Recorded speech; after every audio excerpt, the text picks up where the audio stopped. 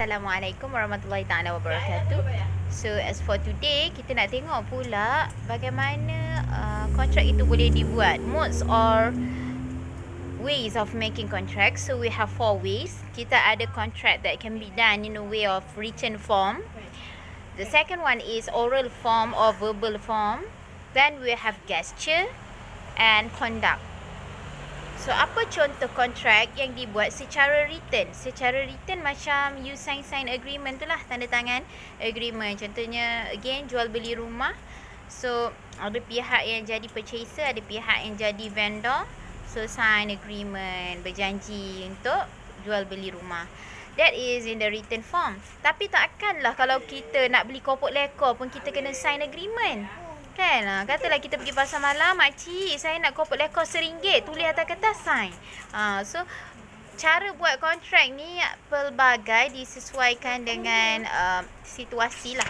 So, a contract also can be made by way of oral or verbal. Bila kita buat dalam cara verbal ataupun lisan. Contohnya macam pergi pasar malam lah, kita beli keropok lekor, kita uttered words. Kita cakap, makcik nak keropok lekor RM1, makcik pun bagilah keropok lekor. Jadi itu jual beli secara jual beli pula. Contract secara lisan. The third method atau modes of making contract is by way of conduct. Kita tak ada cakap, kita tak ada utter any words dan kita tak sign apa-apa, tapi berlaku contract by way of conduct. How? Example, like you buy a drink from the vendor machine ataupun orang panggil mesin gedegang kan, whereby kita beli minuman daripada mesin. Ada element offer and acceptance. Kalau ingat previous video, I've said that one of the two of the elements antara dua elements yang you kena fulfill untuk jadikan sesuatu itu kontrak adalah element offer dan acceptance. So when you put the money into the vendor machine, itu adalah offer yang datang daripada you. You want to offer you offer yourself to buy the drink. You masuk duit dalam mesin tu dan mesin tu accept your money and keluarkan drink. That is contract by way of conduct. Okay? Bila mana masukkan duit, you offer nak beli minuman, mesin tu terima you punya duit dan keluarkan minuman. So dia accepts you punya offer.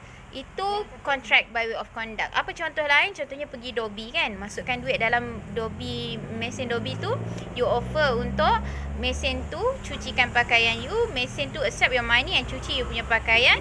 That is the acceptance on the part of the machine. So berlaku contract by way of conduct.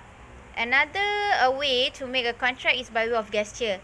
Gesture maksudnya you guna bahasa isyarat ke untuk buat kontrak. Kalau siapa-siapa pernah pergi KFC dekat Sentul, KFC tu memang pekerja-pekerja dia orang OKU yang pekak, yang bisu. So bila you make order untuk beli, contohnya nak beli ayam KFC ke, nak beli apa-apa lah kat KFC, you akan gunakan gesture, bahasa isyarat. Sebab pekerja dekat situ pun semuanya menggunakan isyarat waktu jual beli. Yang tu outlet yang dekat Sentul lah, kalau siapa-siapa pernah pergi. So sekarang ni objektifnya you faham ada 4 ways of making contract, by way of written, by way of verbal, by way of conduct and by way of gesture.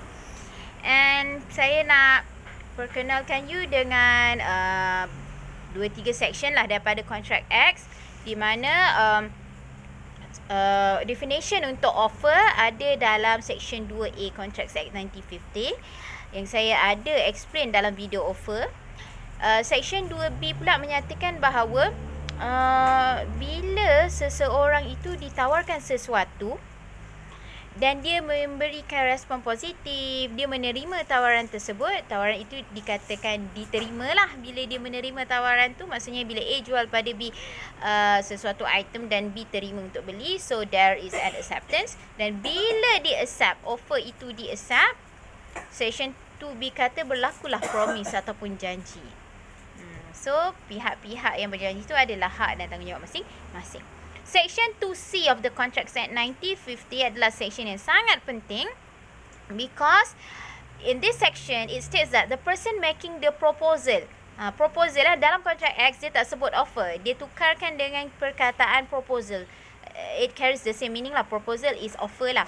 So the person making the proposal is called the promisor. Orang yang membuat tawaran atau offer atau proposal ni dipanggil promisor. Ada kata lain kita panggil offeror. Ada lagi perkataan lain, proposal. So ada 3 perkataan yang bawa maksud sama. Promisor, offeror and proposal. That one is for those who makes the offer. Apa pula term untuk orang yang accepts the offer? Untuk orang yang accepts the offer, kita akan panggil promisee. So yang ni kena betul-betul lah, sebab soalan exam dia suka mengelirukan. Dia akan tanya, so what is promisor, what is promisee? Ejaan dia lebih kurang je. Kita ada promisor, promisee, promise.